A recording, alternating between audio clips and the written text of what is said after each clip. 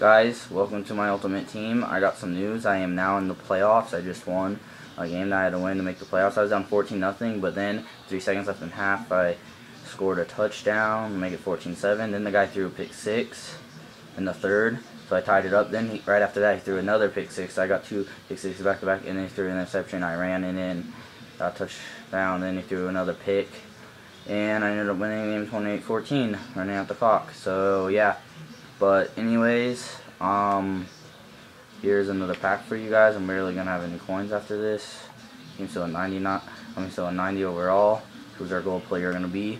Can we get lucky and get elite card or Bo Jackson even? Our gold card is the first one, and it's a defensive tackle 87, which kind of sucks because I don't really need defensive tackles. But anyways, at least we'll get a contract and all that. Maybe I'll get the collectible I need. Nope, we got the Georgia collectible, so I need to save that for later. But that sucks. Gonna send them all to my reserves. So anyways, yes, I just finally made the thing.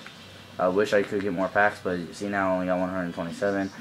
Once my team's like a 99 overall, guys, or 98 or something, then I'll start saving up a lot of coins. But if any of you out there, please subscribe if you haven't yet.